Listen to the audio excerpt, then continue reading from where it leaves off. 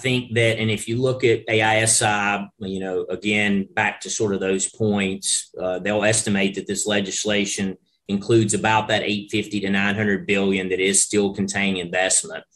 It's going to result in the steel intensities that I just talked about. And then I would also say too, from a Nucor perspective, when we're thinking about the anticipated steel requirements for this bill, I always sort of relate that back to Nucor, right? Well, how are we positioned related to that? How are we positioned to be able to service our customers? And Nucor continues to be well positioned, right? You think roads, you think bridges, railroads, energy, you name it, that's included in this bill. Well, 50% of Nucor's products, approximately 50% of Nucor's products, go into the construction market.